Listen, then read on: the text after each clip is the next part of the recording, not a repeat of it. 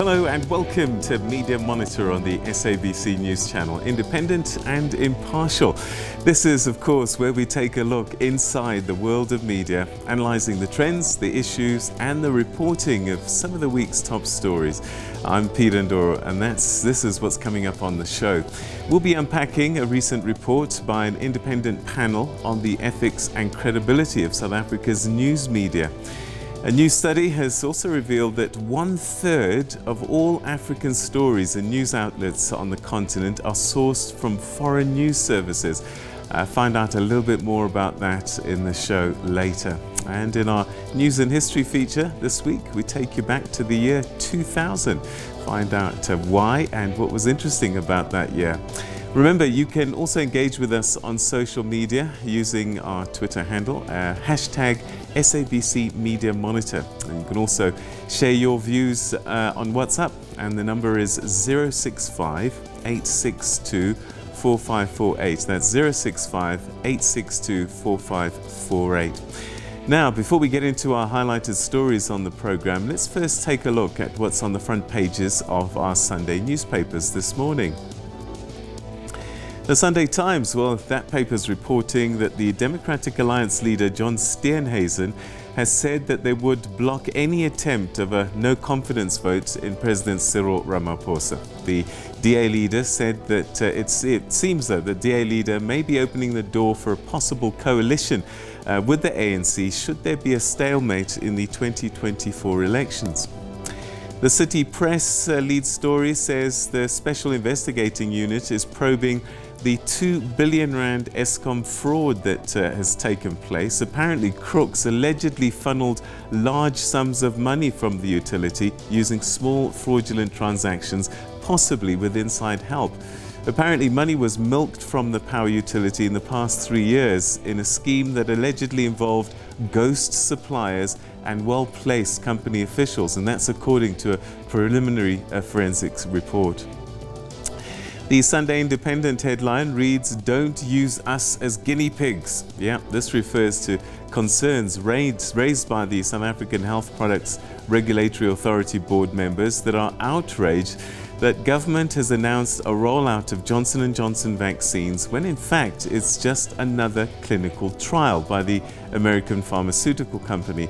Board chairpersons has asked in their WhatsApp group why Johnson & Johnson Phase 3B clinical trial is being called a rollout.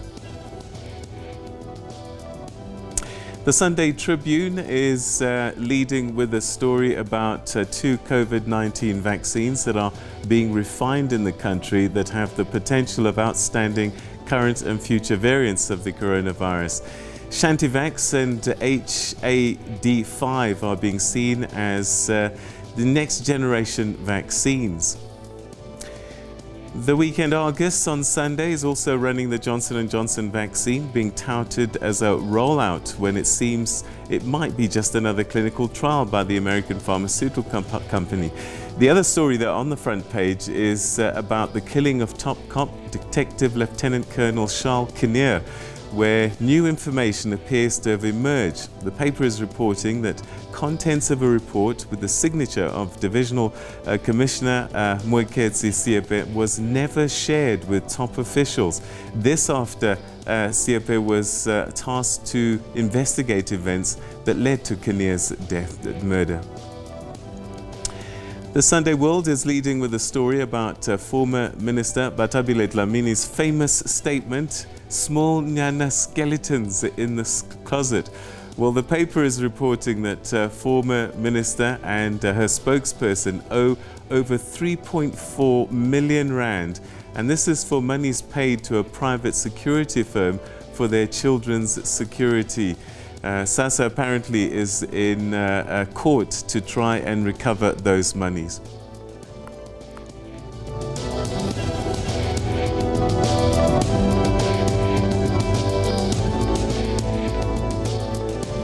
All right, let's now take a look at some of the trending topics on social media this morning.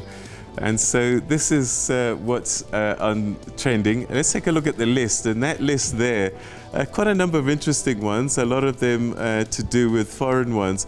But the one that works for me is this one, number 5, Zabelo Hlabisa. And what that is about is this young lady has been chosen to represent South Africa. She's from KZN, and she's now at the 5th stage at Egypt to represent South Africa in the top model competition. And as you can see, people who know her have been posting saying that it all started in 2018. Her name is Zabelo Hlabisa, and they're asking for people to retweet so that South Africa know that she's in the final of the top model competition. And this is her representing South Africa, doing us proud. On the 5th of March, we're raising support for this local born who's representing us. And yeah, Ayanda says she deserves to win and represent us well in Egypt. So this is a young lady in South Africa who's representing us on a world stage, and let's hope that she does do us proud, and we're keeping our fingers crossed that she raises the flag, and as Zikona says. So there she is, Top Model Africa 2021. She's in the 5th stage.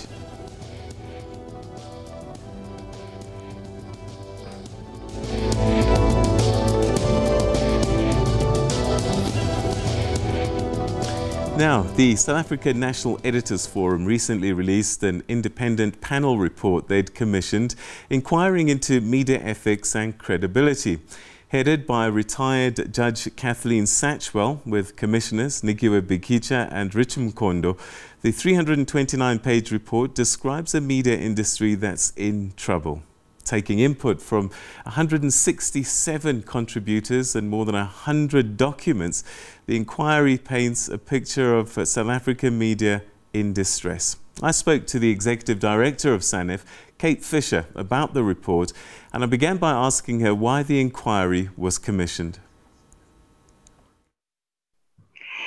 So there were a lot of things happening. You know, ethics is a big issue for SANEF, you know, so it was important to kind of look at ethics, to have a pause moment to look at that.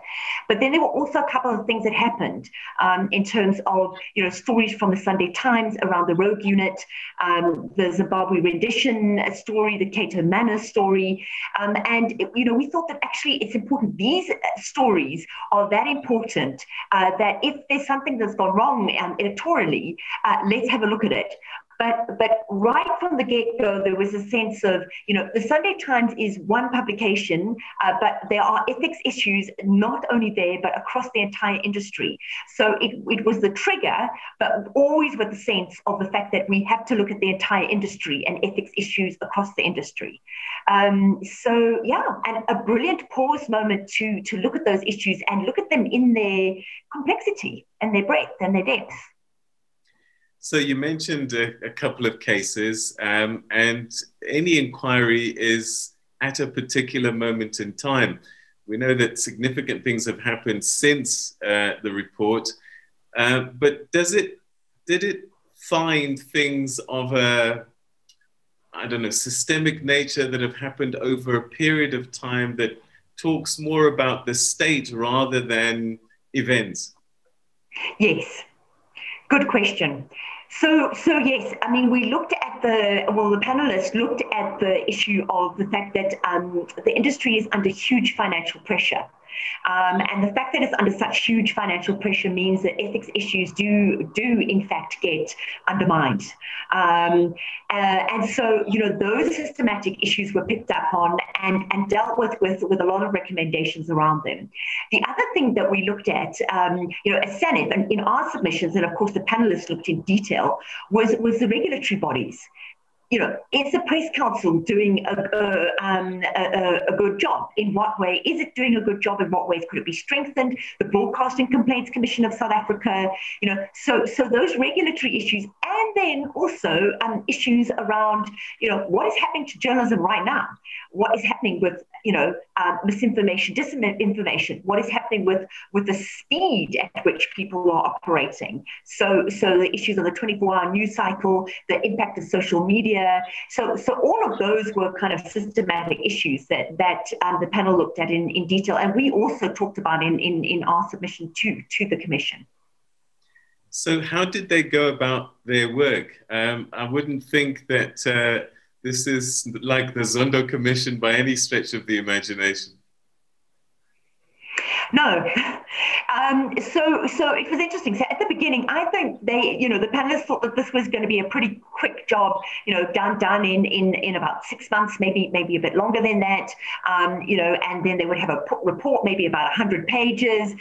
People would make submissions. They would contact certain, journalist stalwarts, experts in the field. And I think it did turn out to be something quite a bit bigger because, it was launched in 2019, and in fact in 2021 finally the report was done. They did interview a lot of people. I mean, it was interesting talking to Judge Kathleen Satchwell. I mean, she said she got thesis book length submissions. So I think it did become a lot bigger than originally imagined. And I mean, the final report is well over 300 pages. So it was literally 3 times what Judge Satchwell had imagined it would be in the first place. Describe the voices that were heard then in the end that sort of informed the state of play. Yeah, a real variety of people. So I mean, a number of disgruntled members of the general public, complaining about how they really dislike the media and how, that there were particular stories that they felt were inappropriate, particular people that felt that they had been defamed by the media and were very upset about it. And then a series of kind of academics, journalists that have been in the field for a very long time.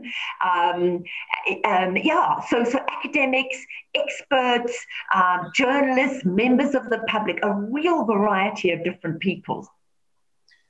So I know that a good number of recommendations came out of this, but before we get to the recommendations, is the industry in distress? Is this what's come out of this report? Yes. I think what's come out of the report quite clearly is that the industry is in distress. It's in distress, for all of those different reasons. The finances, the misinformation, disinformation, all of those different issues. And so yes, the recommendations. I mean, there are a lot. There's 69 recommendations looking at all those different areas and what needs to be done about it. But I do think that was an interesting one. But basically the panelists said, we're worried. Something needs to be done. This is not an industry where people, individuals, journalists themselves are particularly happy. They are under a lot of stress themselves. So there were a lot of personal stories, I think, that came out as well, which I think was interesting, just to get a sense of the level of distress for a number of people. So take us through some of the things that perhaps, broadly speaking, need to be done straight away to try and bring us back from, the emergency room. Yeah, so a lot, and I mean, it's a great variety of different ones. So some of them would be looking at like media freedom issues, saying that government and the corporate sector needs to, come out in support of the media and talk to the importance of a strong media sector and give support in terms of financial support. So there were issues of looking, for instance, at the setting up of the Media Sustainability Fund. Then there were a lot of issues around strengthening the Press Council, strengthening the BCCSA, making those institutions a lot more accessible. Quite some interesting things around the fact that the media itself is not necessarily as diverse as it should be, and that sometimes impacts on its ethics. So some really interesting things around how to gauge diversity issues, looking at audiences and what audiences actually get in terms of the media that they consume. And then some very interesting issues around just ethical practice in the newsrooms, like, for instance, a lot more transparency around where do media houses get their money, and individual journalists, what is your background? Because you've got this, one of the interesting things that came out, revolving door. You might be a government spokesperson. You might be, working in the PR industry. Then you're back into the media sector. Then you're back into the PR industry. Who are you? What's your background? If you were working as an Eskom spokesperson, for instance, you come back as a journalist, you couldn't, for instance, then be talking about Eskom, because there'd be a perception that you would be biased. So some very interesting issues around transparency, and bringing the general public into the understanding of how journalism works. Who are these journalists? What is their background? And things to think about and look at. But we have an industry that's been around for centuries, and a lot of what you're saying we should have known, and we should have been practicing. So did we stop knowing, or because of pressure we consciously ignored and consciously made other choices? Because I can't believe that we didn't know. I think we've always known. We have a way of doing things, but probably we chose not to. Yes. So I think the thing that comes out very strongly is that this is an industry under pressure. So yes, some of it is just negligence, and maybe people forgetting some of the basics around journalism. But I think the big story, and the more important one, is just the level of pressure that people are under. And that's not to let ourselves off the hook. It doesn't mean that we shouldn't be as ethical as we possibly can be, and that we shouldn't go back to 101 of journalism. But I do think what is important is it just says, particularly the financial issues, the speed, the disinformation, misinformation, the impact of social media, that these are some of the pressures that journalists are working under. And that is why, mistakes have been made. So it gives people a background as to why these kind of things are happening. But it isn't saying that it's letting people off the hook and saying, okay, well, the situation's really bad, so it's okay. Not at all. But to say, but these are some of the pressures. There are basics like checks and balances. Somebody checks, a sub-editor goes to an editor, somebody signs off. Do you get a sense that perhaps because the newsroom is shrinking, and also maybe that experience isn't there in all of the people sitting in the editor's chair, that things were slipping, more and more things were slipping through? Yeah. I think that that's a very important point, the point of the shrinking newsrooms, because you literally don't have the sub-editors that you used to have. You don't have the beat reporters, who cover the courts day after day, year after year. You've got people covering huge numbers of different areas. You do have a lot of young people coming in, which is wonderful, but that experience of the older generation that had been there, and knew the ropes, a lot of those people have gone because they were expensive. So I think those are some of the key issues, and one of the biggest is just the number of journalists that are in the newsroom. So how do we fix it? You've got the recommendations, but who puts them into practice? I mean, who gets the job done? Well, look, I mean, that is what we, as SANEF need to do moving forward, is to put together an ethics plan, which is a very concrete plan with timelines, with who does it, when, as I said, timelines, and also talking to the issues of money that is required for those various recommendations to be put together. But it starts with an ethics plan that will, in fact, be adopted at an ethics conference with all the key players there. So, yeah, it can't be left to chance. Nothing will happen if it is just left to chance. It's got to be adopted by the main players, with a sense of it being a 5-year plan, which needs to be adopted over time, with some of the low-hanging fruit being sorted first. All right, and perhaps as a final question, nothing to do with the Satchwell report, but I think quite a significant shift maybe the ruling in Australia that the likes of Facebook need to pay media houses for their content. This would go a long way to help deal with some of this financial pressure drama, wouldn't it?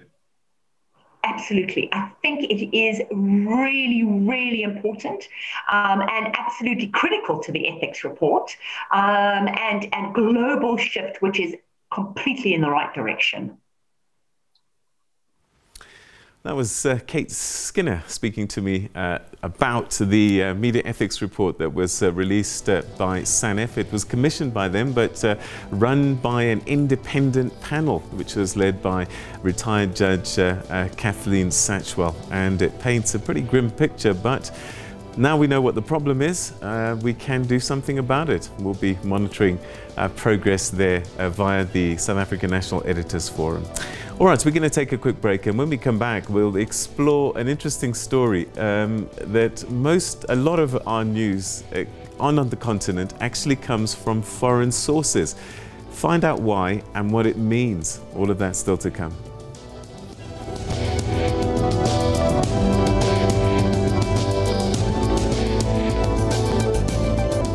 Welcome back. You're still watching Media Monitor. Now, it may surprise you to know that about a third of all African stories in news outlets on the continent are sourced from foreign news services. Yeah, that's according to a new report from Africa No Filter, and that's a donor-funded collective that's working to shift stereotypical narratives about and within Africa. Now, their report, How African Media Covers Africa, highlights the fact that these stories about Africa continue to be told through the same persistent and negative stereotypes.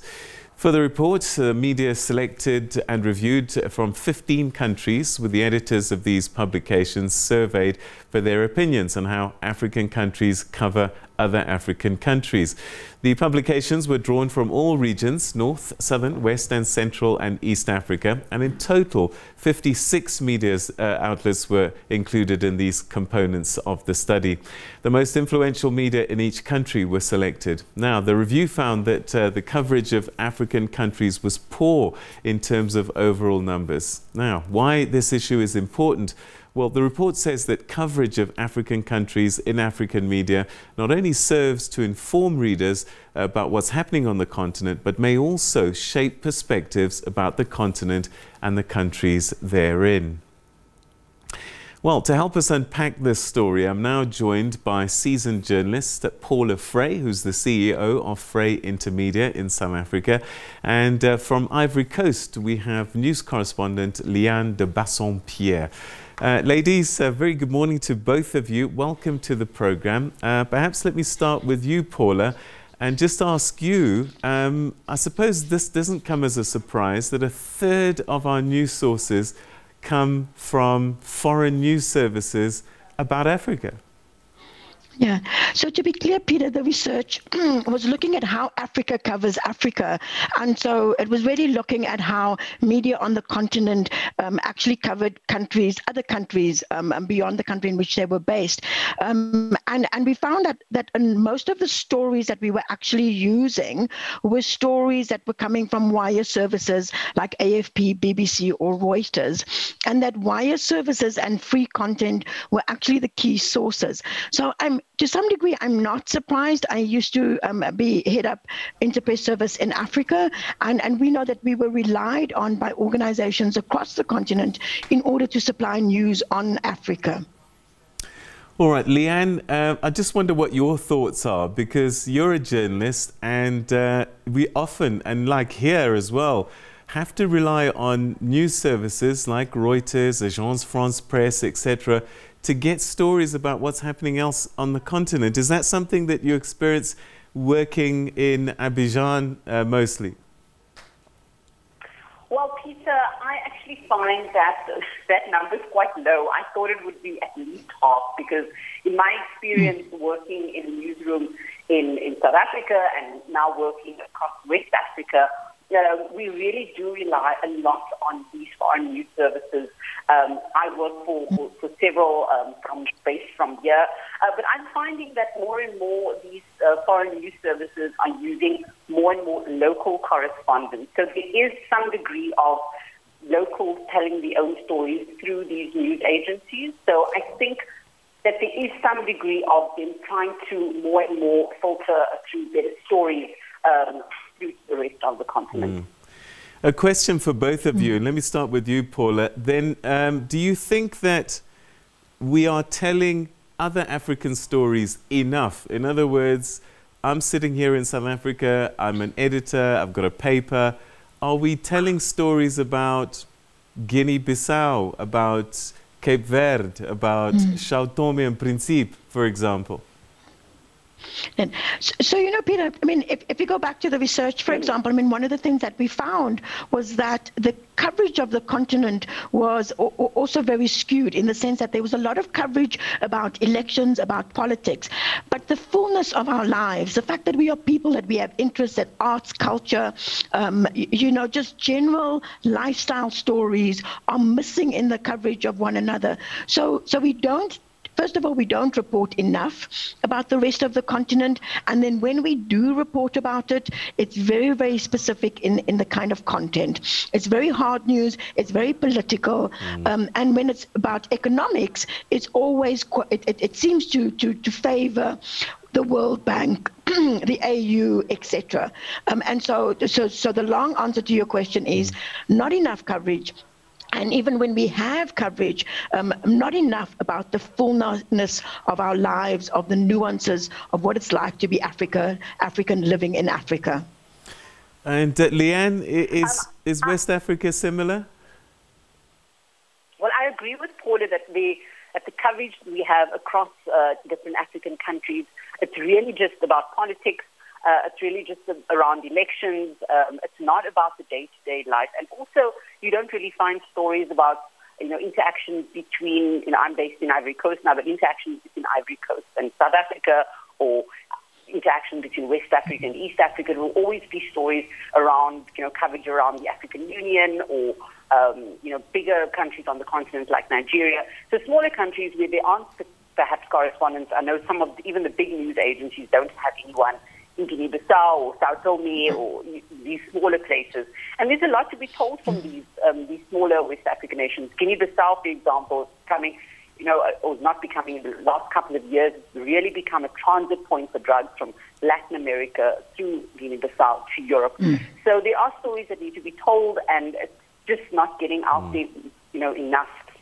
But I find that in West Africa, compared to when I lived in South Africa, when I was covering news locally, there's a lot of news that you find in local newspapers from the region. So from Burkina, from Mali, from Nigeria, not necessarily from, you know, East or Southern Africa, but definitely from the region, which I found quite inspiring. That not just, it won't just be political stories about the latest terrorism acts, but it will be kind of local stories from these places about, you know, a young entrepreneur who's, you know, producing chocolate, or there are those stories that are coming through, at least in the local newspapers and on television locally. Leanne, do you find that there's a difference if the country is francophone or anglophone, that stories perhaps get missed if it's if an English newspaper perhaps doesn't always cover francophone countries, or is the region quite equal in the way that it deals with the countries? Absolutely. News coming through from, even though Ghana is just next to Ivory Coast and they've got a lot in common, they're the world's #1 and #2 cocoa producers, they should have a lot more interaction, a lot more relations between the two countries. But you very seldom have news from Ghana in Ivory Coast if it's not cocoa related. So I think that there is already just, I mean, it's a 40-minute flight, it's 4 hours to the border. There's already that divide between, you know, Anglophone country and Francophone country, whereas you get a lot more news from Mali or Burkina or Senegal, which is much further away. Same, as I said, from news from East Africa or Southern Africa. It will have to be something, you know, very big for it to make local papers here.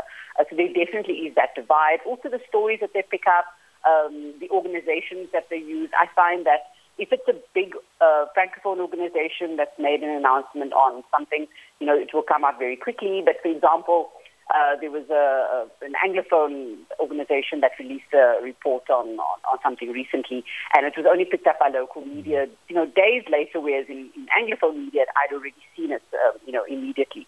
So I think that there is that divide, and it's still difficult for Francophone countries to pick up stories from Anglophone news wires and run with it. Obviously, it takes a lot more manpower to translate, etc. So there is that degree of different languages, other languages in this region, Portuguese and Spanish, and so it does add to the kind of coverage that you're giving. All right. Paula, why do you think this is? Is it that the readers are not interested in what's happening in other parts of the continent, or is it that the editors are too inward-looking? What's going wrong?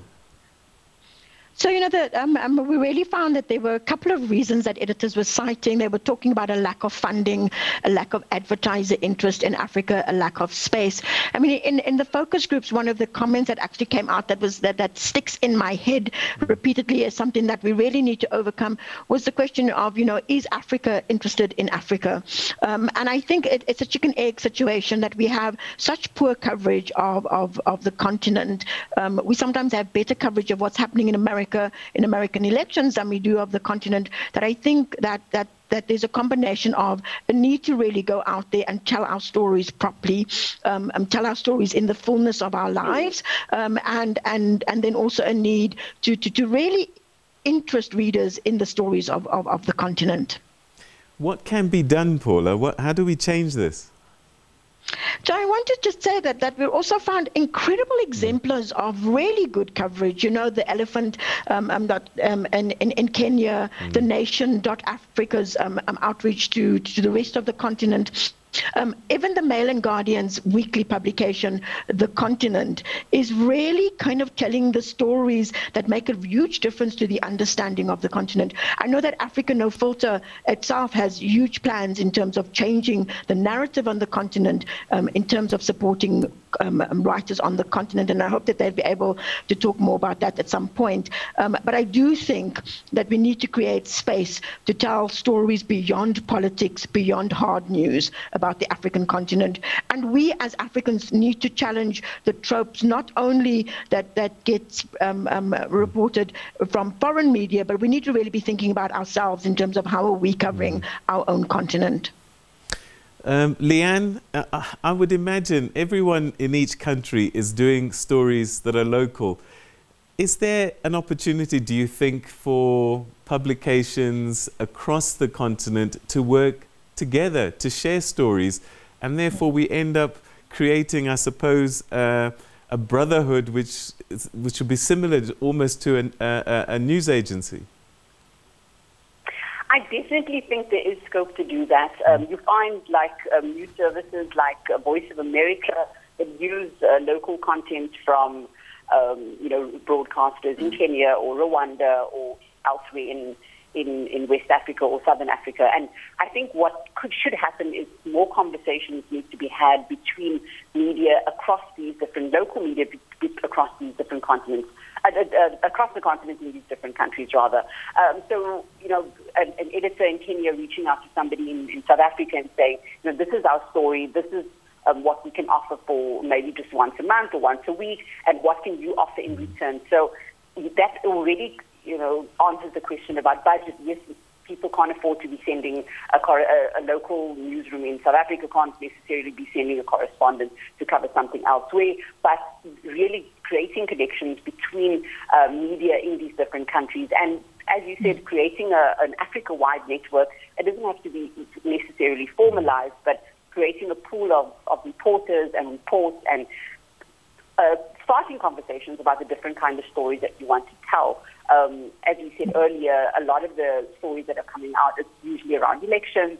I remember, in the Ivory Coast elections last year, it was being, the other media were just repeating what international media was saying. It was the narrative of, this country can be sending to chaos at any minute because Ouattara's going for a third term. And so you find that other media will just repeat this narrative because there's not enough people taking the time and making the effort to change the narrative or looking at different ways to tell the story of Ivory Coast, for example.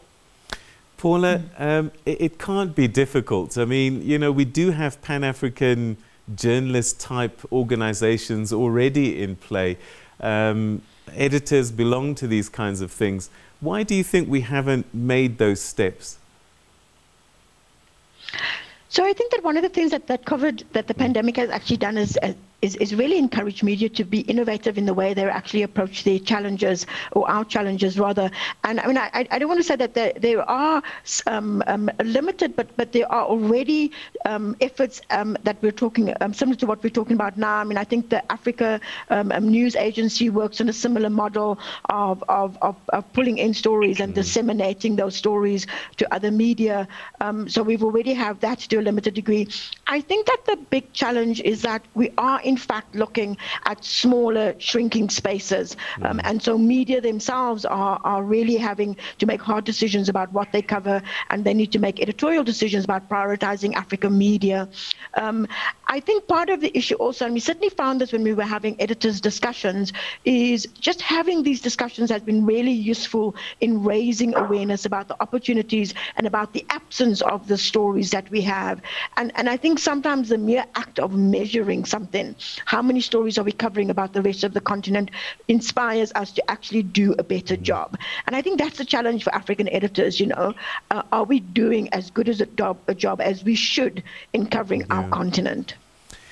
We talked a little bit about story types, Paula, and I just wonder again, I mean, for example, I was gobsmacked a few years ago when I found out that there are 6 countries in Africa that have Portuguese as their main language, and that's more than anywhere else in the world. And yet I've never seen a story coming out of, apart from an election, São Tomé and Príncipe, I know nothing else. Cabo Verde, I know nothing else. So I just wonder, are we helping to perpetuate the stereotypes of the continent, maybe even subconsciously, if we are not bothering to tell different stories? I mean, I do agree with you on that. I think for me the big issue, I mean, I know Cabo Verde because of music, etc. But I think this reinforcing of Africa as being about poverty, about being conflict, you know, is often driven by the fact that the only stories we see from the rest of the continent are in fact stories when there are elections, or when there's an NSARS, or when there is some form of conflict, right? I mean, if we're talking about Portuguese countries, I mean, you're reading stories about Mozambique at the moment, probably because of conflict issues there. And so you're right, we give a very skewed vision of our continent when we keep on just reporting on these negatives. And this isn't an advocacy for sunshine journalism. This is advocacy to say that there is so much happening on the continent that is really displays the richness across the continent, and yet we don't know enough about West Africa, East Africa, Central Africa. I think Leanne is quite fortunate being in West Africa, because if you look at media in West Africa and in East Africa particularly, you'll find a lot of stories about the region. You know, if I go to Kenya, I can read a lot of stories about the rest of East Africa, but very often that is limited in South Africa, that if you open our media, the coverage of Southern Africa is limited, and the coverage of the rest of the continent is even more limited unless we are covering NSARS or elections. And I think that's the problem. We give ourselves a skewed vision of ourselves. Leanne, as a correspondent in West Africa, you'll get calls from international news companies, and they'll say, we want to know more about this story. 9 times out of 10, are they just a certain type of story that they're asking about? Definitely, but the nice thing about actually working across different media is that if one news agency is not interested in a particular story or a particular angle, I write for the continent, Mail and Guardian's weekly publication, and I found specifically with them is that there is a lot of scope to tell different stories. And Simon Addison in particular, you know, he's been very good at finding local reporters in countries across the continent to tell stories and, interesting stories from there. So I find that is quite nice from where I'm sitting. But you're right, the scope is just about elections, conflict, especially in West Africa now, the growing terrorism threat that's coming closer and closer to coastal areas. But there's a lot more that we should be telling. This region, for example, is really being affected by climate change, as is everywhere else. What are people doing locally? Do they understand what this means for them? How do you place this into the context of the rest of the continent and the rest of the world?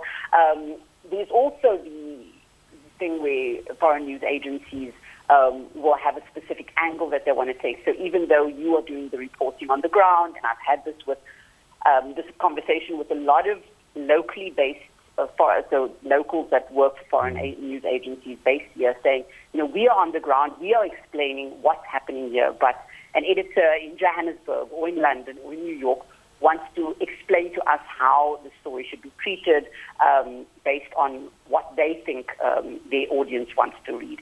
So I think that conversation needs to be happening all the time. So yes, it's great that you have a local person, you have a local stringer in these places, but actually listening and let the story be driven from what they see and think from the ground. I on Friday, and this is for you, Leanne, as we start to wrap up, on Friday was an interesting day. In 1885, the Berlin Conference signed off on how to divide Africa. I didn't see a single story about that anywhere, and yet the problems of today still stem from that which was signed off at that time. And I just wonder, is it that we could change things by the things that we write? We can change attitudes, we can change things like xenophobia if we wrote more about the continent and the things that we're about. And we'll probably find there's a lot more in common that we have as a result. Absolutely. 4 years ago, I also think that journalists, we don't have enough time. We're not reading as broadly necessarily as what we should be. And so that also impacts on, how we're going to find stories, cover stories, treat stories. I mean, I use this example very often about, just it's a very extreme example, but just the disconnect between, West Africa and South Africa. When I was moving here 4 years ago, I said to, it's actually a fellow journalist that I said this to, and I said, I'm moving to Ivory Coast. And this person said, the only thing I know about Ivory Coast is that the capital is Cote d'Ivoire. And I was like, okay. That is a very extreme example that I'm using, but just to show that, between West and Southern Africa, we really don't know enough about what's happening, in these different countries. Do we know what the main exports are? Do we know what the languages are that they speak? What are the socioeconomic issues that they have in these countries? So I think that there's a lot more scope to be having conversations. Now with social media, it's so much easier to find stringers, to find people that can add and enrich the stories that you're telling across different countries. Leanne de Bassompierre, thank you very, very much indeed for joining us. She's speaking to us from West Africa. And you may remember her. She used to work quite a lot here in South Africa as well. Okay, Paula, Fray, we're going to talk to you again after the break, taking a look at the local newspapers. Stay with us. You're watching Media Monitor.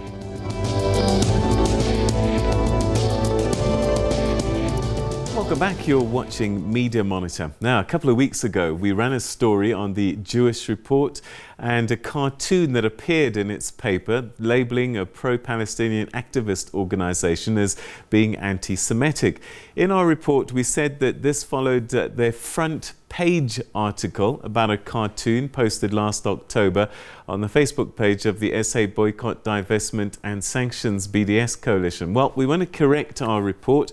The story wasn't on the front page of the Jewish Report, but rather on page 4 of their November 11 edition. And of course, that makes quite a difference, doesn't it? Not the front page, it was a page 4 story, but the contents and the merits of the arguments remain. The Jewish report was forced to apologize to the BDS for calling them anti-Semitic, and the Jewish report has taken the matter on appeal, and we're still hoping to hear from the Jewish report their side of the story. They said they'd get back to us. It's time now for us to go back into our news archives, where we take you back to the 1st of January 2000. And that's when we welcomed the new millennium. Yeah, do you remember that? Y2K? That was a time when many of us thought the world would come to an end, our computers would crash, and nothing would be the same. Well, this is how the SABC covered the story. Countries across the world breathed a sigh of relief as they crossed into the new millennium with no reported Y2K problems, despite apocalyptic warnings by computer experts. Fears eased after one of the first major countries, New Zealand, passed the midnight deadline without any sign of major trouble. In the United States, only a handful of minor problems were experienced, which are under investigation. The world held its breath as New Zealand entered into the new millennium. But at 12 o'clock, traffic lights continued to work, cash machines were working too, as was everything else. It was a great relief for many. Countries in Europe, including Russia, Africa, the Middle East, Asia, and now South America, have made the transition to the year 2000 with no report of significant Y2K issues in key infrastructure areas. Our indications are that major national infrastructure systems in those countries are functioning with minimal or no difficulties. As monitors kept a watch over Russia's nuclear power plants, there was no sign of the Armageddon predicted by worried experts. Russia's creaky Soviet-era infrastructure and late start tackling Y2K issues made it one of the countries considered most at risk. Worries have focused on Russia's huge arsenal of nuclear warheads and aging power plants. Another potential problem case had been Japan. Tokyo had been accused of failing to prepare properly. Worries intensified after the nation's worst nuclear accident in September. But as midnight ticked past, nothing exploded, nothing crashed, and nothing stopped working. It does look like the millennium bug was but an empty threat, but some faults may take time to emerge. South Africa has passed into the new millennium without a single Y2K-related problem, but there's still a long way to go. The full impact of the bug will only be known by June this year, but the government is confident there will be no major failures.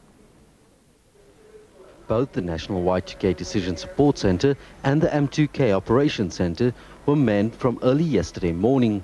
Operation centres throughout the country and the world were in constant contact, ensuring that each country was well aware of possible problems that could occur. The Y2K operation was the first time that the entire world had spoken to each other at the same time. In Pretoria, the National Municipal Y2K Operations Centre received continuous reports from around the country. And at the stroke of midnight, engineers, technicians and programmers watched and waited for any reports of failures. 12 hours after the rollover, no failures had been reported. We have only received a few reports of disruption of some of these services, such as electricity, but those were because of weather conditions. Areas marked in red on this map have not yet reported to the Ops Centre, but the Centre has confirmed that operations are continuing normally. But this is just the first hurdle. When businesses open on Tuesday, there could still be failures. Y2K experts say that the real impact of the bug will only be known by June, as there could be hidden problems that will only surface later in the year. The Ops Centres will monitor networks and systems on a 24-hour basis until the 5th of January, after which the operation will be scaled down. Paula, SABC, Pretoria.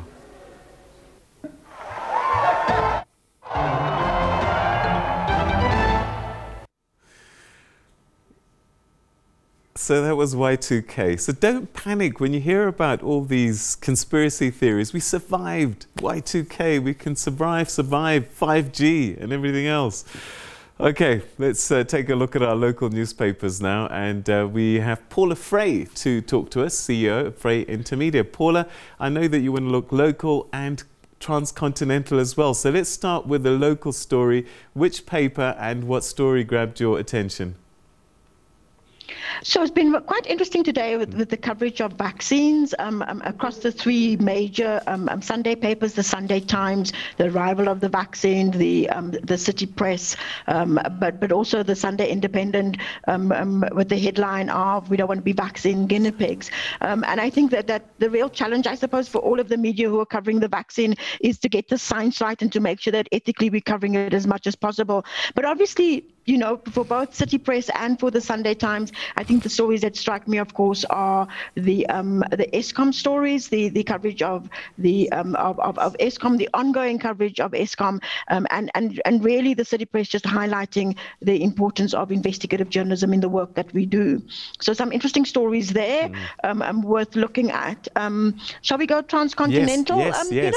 Yeah, absolutely. Yeah. So I think one of the so we were talking earlier on about just coverage on the continent, and I would strongly recommend that people really kind of look out for the Continent newspaper. It's a online newspaper produced by the Mail and Guardian here in South Africa that you can get via WhatsApp or via email, and they have a really interesting also covered story. The cover story this week is on long COVID from Nigeria, just highlighting the real need for Africa research around COVID-19, and then also a smaller story inside about what's happening with Tanzania around COVID. But what I think one of the things that we were talking about earlier on about coverage of the continent, what's really interesting about the Continent publication is the variety of stories that they actually have. So they have a behind the scenes with a Burna Boy a music video. They've got a deep dive investigation from the DRC there. So just a real mixture of stories from the continent in terms of countries, but also the format of the writing and then also the actual themes of the content. Paula, we're going to have to leave it there. Thank you so much indeed. And thanks for pointing us to that website, because we really should be doing more African stories for sure. Thanks so much indeed. Chat to you again soon. Thank you very much, Peter. Great. That's Paula Fray, CEO of Fray Intermedia, and that's where we come to the end of this week's edition of Media Monitor. Thanks so much indeed for joining us, and please, COVID-19 is still with us, so please do all the things. Wash your hands, sanitize them, sanitize your surfaces, social distances, stay at home as much as you can, but please, more than anything, make sure you wear a mask. Bye-bye.